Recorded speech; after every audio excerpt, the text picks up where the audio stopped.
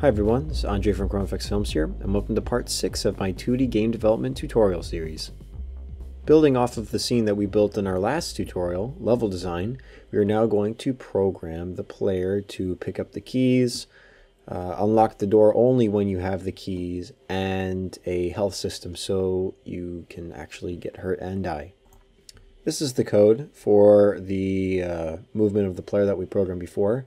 And the first thing we're going to do is we're going to come down here, and in this collision function, we're going to add a new collision, a new if statement, sorry, that is going to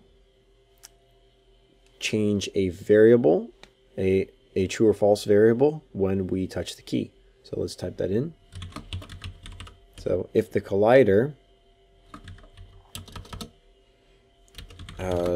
touches a game object with the tag key1. Scroll down here. Okay. We want this value that we have not created yet, no variable, but we'll make this value true. So key1 obtained equals true. Let's come up here and make the variable private variable, so we can't change it in the inspector.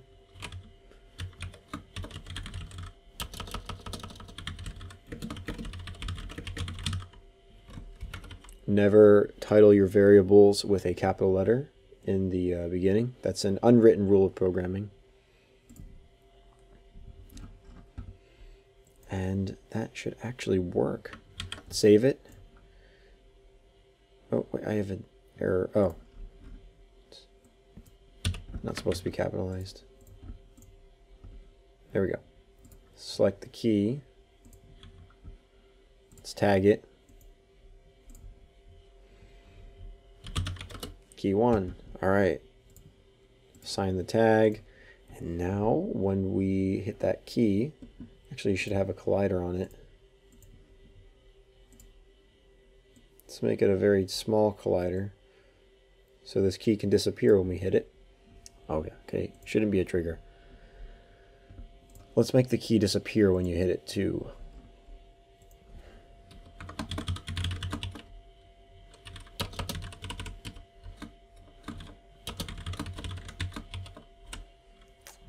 I believe that is the destroy function. Let's try it. There you go. Now we can collect keys. That was cool.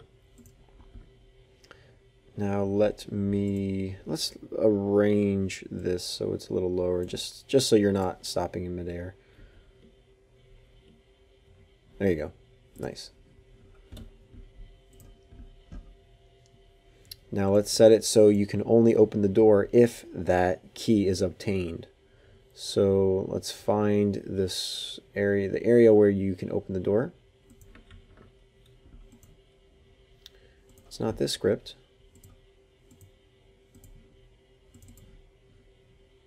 There you go, hitbox.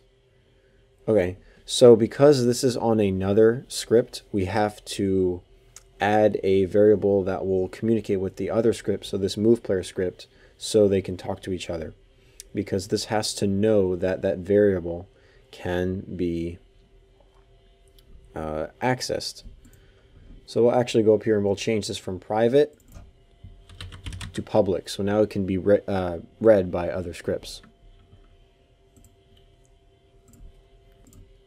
Has to be a variable, key script, the name of the script, which is move player, equals, we're going to have a player as a variable, so we'll set that up here. So we can assign that in the inspector. And get component, move player. This should be in parentheses. There you go. And key script dot, what do we call it? Key1 obtained, lowercase o, obtained is true, then destroy the other object. So see if I get an error. No error, we just got a warning. Let's see if it works. So I can't open the, oh, of course we didn't assign the variable. Player, there we go. So I cannot open the door. And if we go get the key, there you go. Now we can open the door. All right, so the key's done. Let's add the health system. So I have this heart sprite that I made in Photoshop in 5 minutes. That's what it looks like. We'll drag this in, but first we have to create a canvas. So the cool thing about Unity's new UI system is it's very powerful. It takes a little while to get used to. The way it works is very different than anything that Unity has had before. So whenever you're starting, you have to have a canvas to work on, and the canvas is everything's measured according to your screen resolution, and as you adjust it, it adjusts it itself. And you can set anchors, so you can set where the images or the text are going to be positioned on the screen. So it's very helpful. So we'll go up here, Game Object, UI, and it's going to be an image. Drag the heart sprite on the source image. There you go.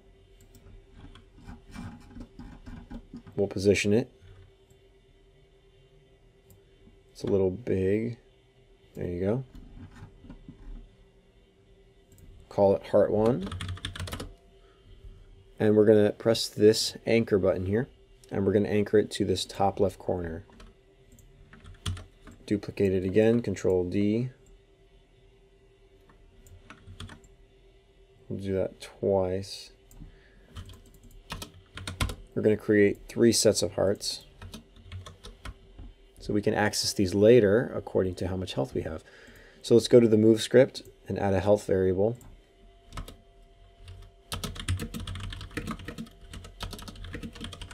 So what this means is, this is an integer, so this is what we're going to calculate of how many times we can get hurt or damaged until our character dies. So we're going to set this to 3, so each heart is going to be associated with a number. So heart 1 is equal to 1, heart 2 is equal to 2, and heart 3 is equal to 3. So we're going to add a spike to test this. So let's say if you hit a spike, health, lose 1. And that's only when you enter it, since we're using on collision enter. It's nice. Let's add the spikes really quick.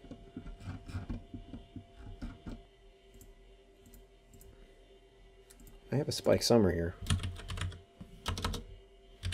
Spike.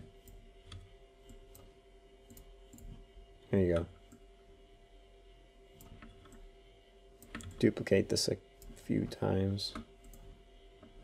Add some colliders. Make them low so they're fair. A little thinner. And we'll tag them each as spike. I have it as a capital spike. Sure. Changing the script. Capital spike. It's good to keep consistent. I didn't do that here, but I recommend. Actually, you know what? The rest of them are lowercase, so I'll change this to lowercase. And I don't think they're tagged anymore. Yep, they are tagged. So we assigned that. And see, what else do we have to do?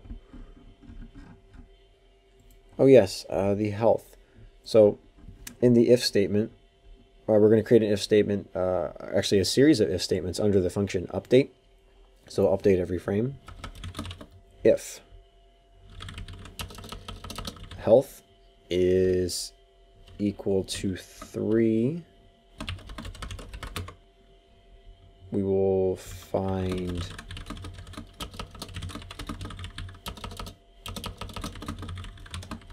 the health 1 object, get component, it's going to be UI.image, there it is, okay, dot color, and dot A, which is the alpha texture, so basically it's transparency. And we're going to set that to 1. Let's copy and paste it. Change the values accordingly.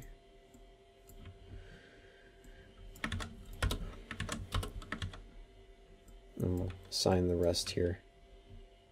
So if it's equal to 2, then the third heart is disappeared, and there you go.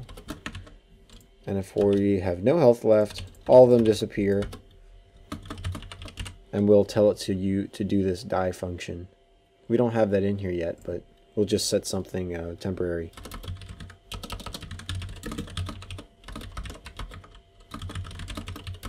We're going to add a log for the debug function, so nothing will happen, but we'll have a output message that will appear in our console that will tell us that the script is reading that message and it's actually functioning. There you go. Let's see if it works.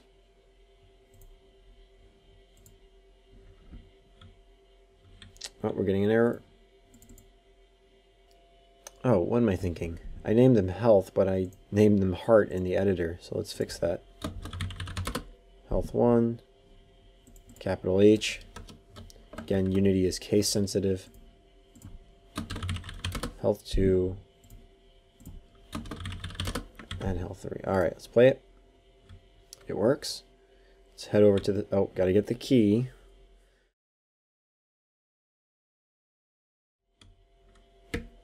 We'll add the hit detection on the lava, but we can't do that quite yet, and I'll explain why in a second.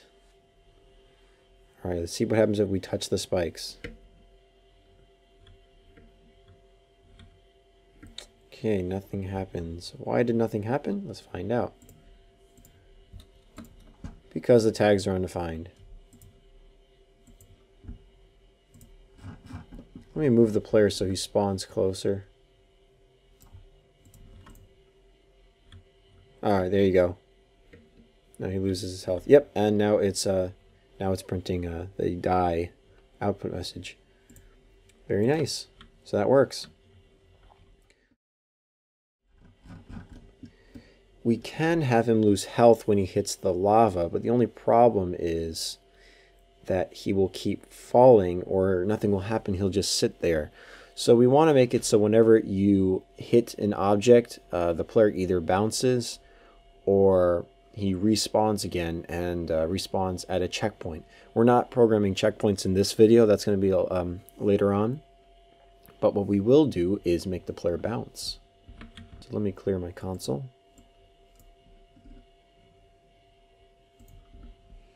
And we're going to make it so whenever you get hurt, the player is going to bounce. So let's add the line of code that will make our player bounce whenever we touch an object. Right now it's just the spike. So let's see, it'll be rigid body 2D. Nope, not that. Dot add force. And it's going to be vector 2 for 2D. And be up. You want it to bounce up, and we'll say about 250. That can vary depending on the size to scale of your game. So let's place a temporary spike, and let's see what happens when we hit it. That's kind of cool. Yep, he's bouncing. Let's make him bounce a little higher. And we will get rid of this debug message. We'll change it to a comment, so double /. So nothing will appear in the console anymore, but we know it works.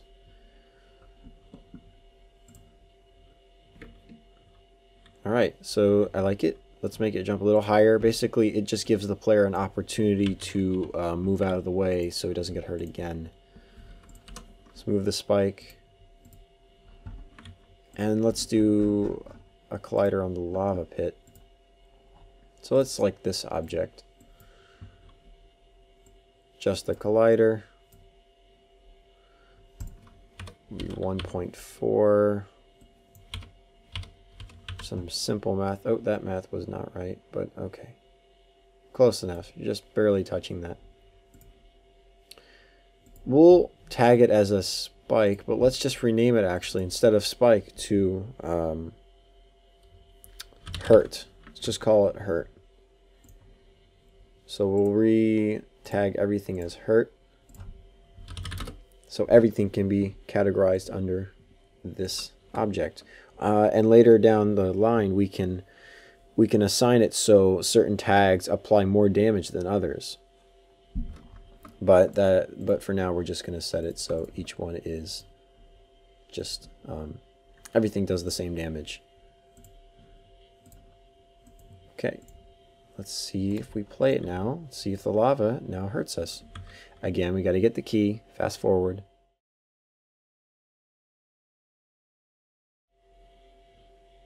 All right, very nice. And while we're at it, let's fix the player's animation so the feet are moving with the speed of the player.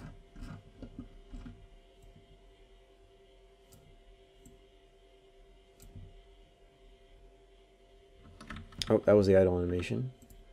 There you go, walk.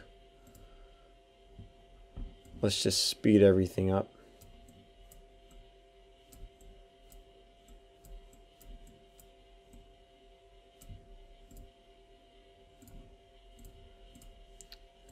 See if that looks any better. There you go.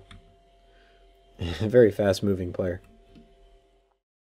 We'll add one last thing. We'll just make it so when you run out of health, your player dies. We'll do that.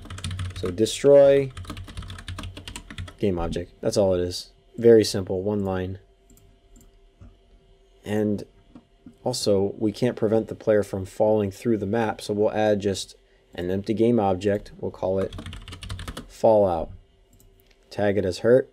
Actually, we'll tag it as fallout, which basically functions as a barrier. So if the player falls out of the map, he just respawns back to the main spawn area, and he loses a little bit of health. This is how we'll be doing the checkpoint system. So I'll be covering that in the checkpoint video,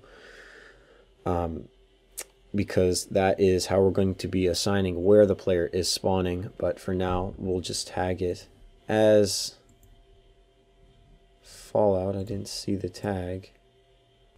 Oh, there's already a fallout.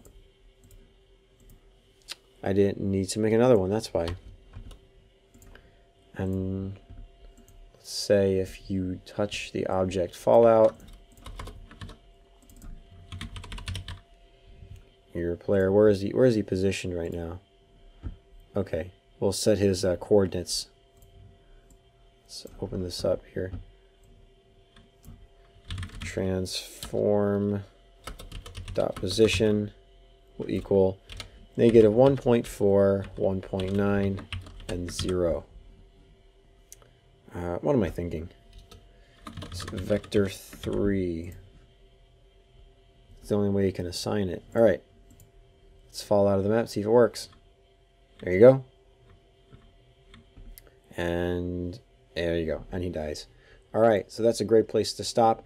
You can now lose. You can't win yet, but we'll do something special for the flag at the very end. The flag is programmed the same way that we did with everything else, but we will get to that as this tutorial series goes on. So that's kind of cool. Now we got keys. We can play around with that in the next video, and as we keep adding on to this will be a more completed game. So thanks for watching, guys, and I'll see you in the next video.